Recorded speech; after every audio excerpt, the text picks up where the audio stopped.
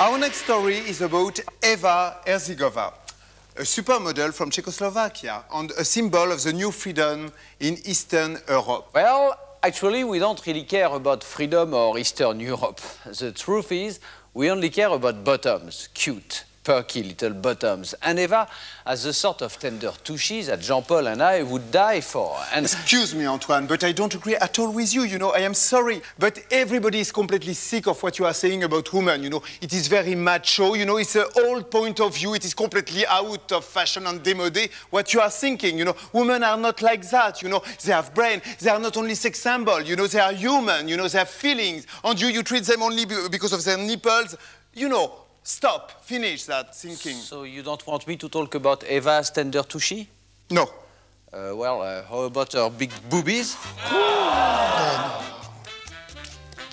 Something I said? Hello, guys. Aren't you pleased to see me? Supermodel Eva Herzigová is best known in Britain as the Wonderbra woman, and she still claims the product is definitely uplifting. Well, look me in the eyes and tell me that you love me. It's good when you have a boyfriend, so he knows what's the real thing. Because if you go out and you have like this big cleavage and whatever, you meet someone and after you take it over, it's like...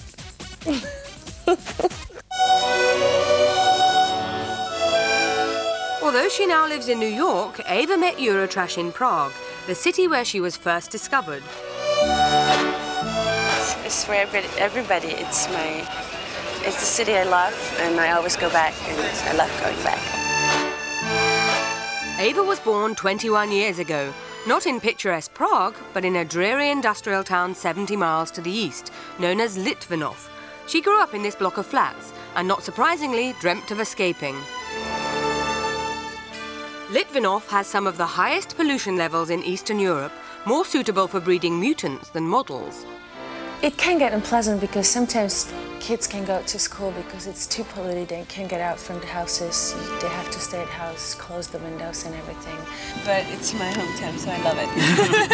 And I have all my friends there, I have my family, I have all my grandparents. I guess if I was still back in my little town, I would be a secretary or whatever, which I would hate.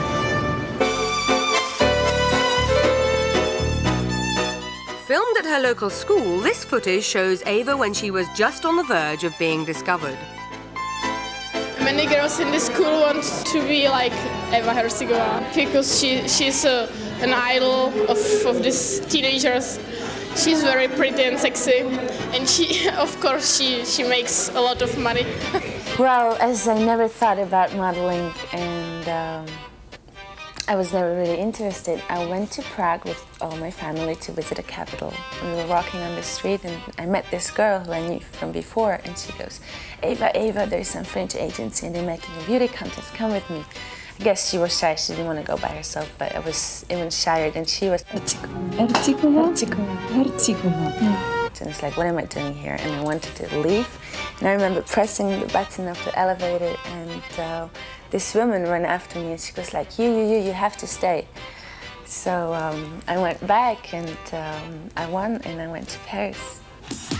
Communism was out, but Eastern Europe was in, and Eva became the first in a new wave of super babes from behind the Iron Curtain. Now she's been invited back to Prague to judge the same competition which she won years earlier. Eurotrash cameramen obviously used this as an excuse to lurk backstage and ask up-and-coming Evas what they thought of their idol. She's top model because she's working a lot and she's famous, so I think it's inspiration for everybody. According to Eva, last year's emaciated waif look is dead, but it was potentially deadly. I didn't really like it, not because it was very sad. You opened the magazine, you saw this girl dying. It was like, oh, she looked like she's sick and she's gonna die in a minute. And it was dangerous for the young girls who wants to look like what they see. It didn't really give you the enthusiastic way of living. It was just so depressing. All of which means that Eva can tuck into the magnificent cake she's been given by her adoring fans to celebrate her 21st birthday. And if you think this is being a bit cocky about the calories, wait till you hear her top beauty tip revealed exclusively for Eurotrash. So do I have any suggestions if a ghost wants to look like me? I said, drink a lot of beer. That makes your breasts grow. That's what I heard. That's what my friends told me.